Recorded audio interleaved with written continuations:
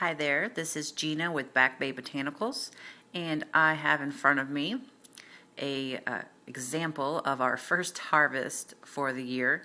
This is our first attempt at flower farming, and I wanted to take a time to give you guys some ideas and resources if you're looking to start your own flower farm, and what has been helpful for me. So we're located in Virginia Beach, Virginia. The name of our farm is Back Bay Botanicals, and we've been flower farming for about 6 months now. So I'm just going to give you an overview of some books that have helped me. The first book is The Flower Farmer by Lynn Bycinski.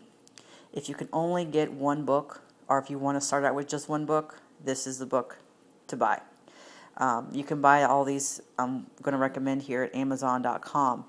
But this one is really exceptional in motivating you and getting you to understand what's involved with the entire process, from starting your first seed to planting the plants out in the field, to keeping them weed free, and then harvesting them and preserving them and selling them to florists.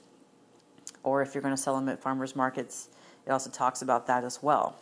So the great thing that she does so well is she's got just a ton of pictures, and she interviews a lot of people that are successful at flower farming to give you some insider tips. And she even goes, to interview people that are specializing in one type of flower, or they could have 200 different types of flowers on their farm. So if you're looking for the motivation and some really cool information, Lynn does a great job at her book. One of my favorite aspects is the fact that she highlights the top 10 flowers of your region, the top 10 most profitable flowers. So, and then the next step, once you figure out what the top 10 flowers are, then you want to get this book, which is Specialty Cut Flowers by Alan Armitage.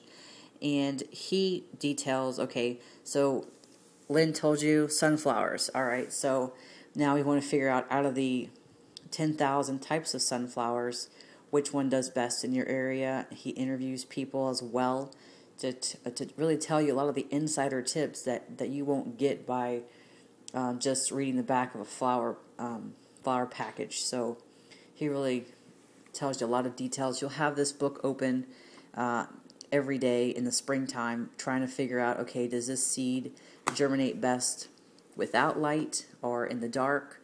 What temperature, how much moisture, what type of insects are going to try to attack this plant? So, invaluable resource. If you're looking to at all tackle for florists woody cut stems or foliage, for instance, bushes and trees, then this is such a great resource because it's very similar to the specialty cut flowers, where it goes into much more detail. It interviews people that are doing it in the field. They're really in the trenches, and to tell you the pros and the cons, whether it be, okay, this plant grows great in this type of environment. The con is that there's tons of bugs that love it, and it'll tell you what to look out for. So those 3 books, all on Amazon. Highly recommend them. The next one is, if you're trying to keep things organic, then Elliot Coleman does a wonderful job at telling you about some resources, whether it be fertilizers or even starting your own seedling mix of how to keep things organic. So he's classic, really. If you know anything about organic gardening, he is the man, so to speak.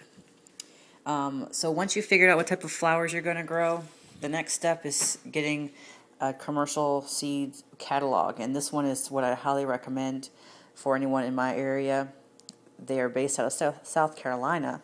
And literally, I'll order seeds on Monday and have them in my mailbox by Wednesday. And instead of going to someplace like Home Depot or Walmart, where you'll get 20 seeds for $2, and here you'll get, for $20, you'll get a couple thousand of seeds. So just invaluable resource. It even highlights which varieties are best for cut flowers by a little cut flower symbol. But you can just go through this catalog and circle and highlight all the plants that you want to purchase for the following season, and it's great. Also, I wouldn't dare tell anyone to have a flower farm unless they could get a drip irrigation system and plastic rows down. Maybe for certain types of plants you don't have to have the rows, but you definitely have to have the drip irrigation. Just a total lifesaver.